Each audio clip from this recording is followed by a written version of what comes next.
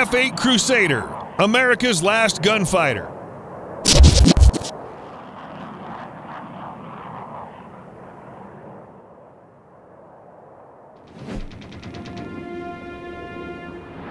The Cold War era was one of the most fascinating times for military aircraft development. The escalating tensions between the West and the Soviet Union meant that aircraft manufacturers kept pushing the boundaries to ensure that they all stayed ahead of each other. Even if sometimes that meant there were a few failures along the way. But the period did give us some incredible aircraft, such as the Avro Vulcan, the F-4 Phantom, and the MiG-25 Foxbat. Some of these great aircraft, though, seem to get overshadowed by some of their counterparts. The Vought F-8 Crusader feels like one of those aircraft. First flying in March 1955, the F-8 Crusader was one of the finest carrier-based fighter jets to ever emerge from the United States. It earned the nickname the last of the Gunfighters, as it was the final American fighter built with guns as its primary weapon. It had seen use in the Vietnam War and during the Cuban Missile Crisis as a recon aircraft, but its Vietnam exploits aren't as well known as those of the F-4 Phantom. The F-8 Crusader, though, was one of the very best jet fighters to come from the United States.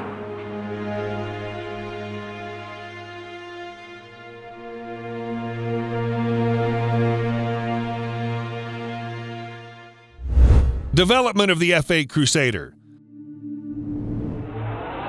The need for the F-8 was born out of a requirement by the U.S. Navy for a new fighter that could have a top speed of at least Mach 1.2. Guns were still to be required as the primary weapon, but the Korean War had alerted the Americans to the fact that the .50 caliber machine gun would no longer suffice. As such, 20mm cannons would be considered the primary armament of this new aircraft.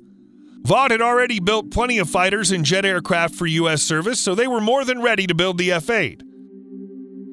The Crusader was powered by a Pratt and Whitney J57 turbojet with an afterburner, and it became the first jet fighter in the United States to reach 1,000 miles per hour, which was an achievement in itself. Its top speed was an impressive 1,227 miles per hour, or Mach 1.8. Vought had to fend off some major competition, though, as it was developing the Crusader. Grumman had built the F-11 Tiger, an upgraded version of the McDonnell F-3H Demon, but the Tiger would only be in service for around 5 years. The F-100 Super Sabre was so hastily modified to become the Super Fury carrier-based fighter, but again it ultimately could not compete with the Crusader. The F-8 would duly enter active service with the U.S. Navy in 1957. The XF-8U-3 was a highly modified offshoot of the F-8 Crusader line, featuring a revised air intake, nose cone assembly, and large folding ventral strakes under the tail. This version became known as Crusader 3, following the original F-8A Crusader 1 and the F-8C Crusader 2 models.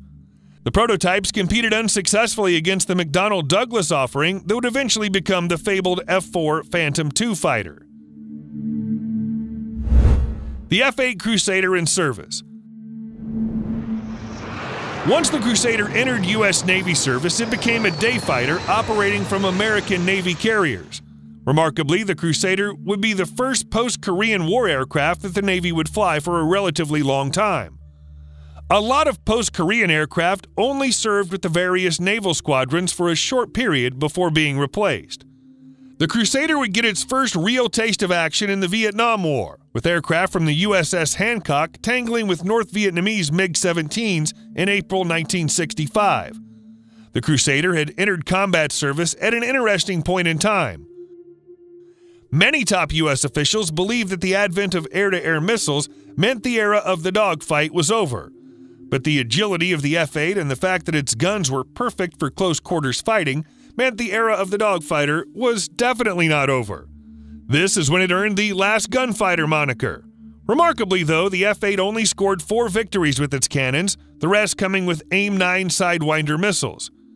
But the way air battles had evolved over Vietnam still showed that a gun or cannon was vital for air-to-air combat.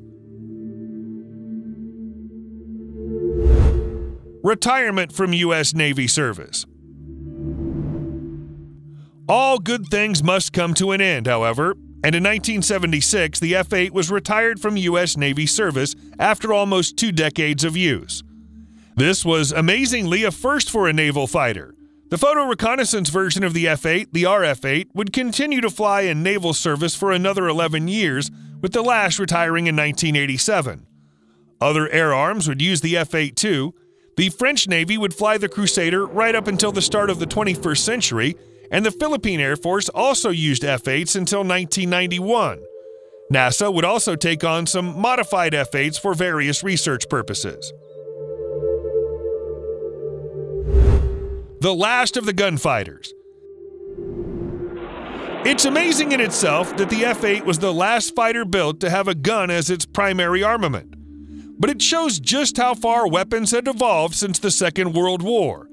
The F-8, though, was one of the most recognizable aircraft of its era, and was effectively a poster boy for the U.S. Navy aircraft fleet for the better part of 20 years. It proved its worth in combat on multiple occasions, and would go down in history as one of the most successful fighters ever built in America.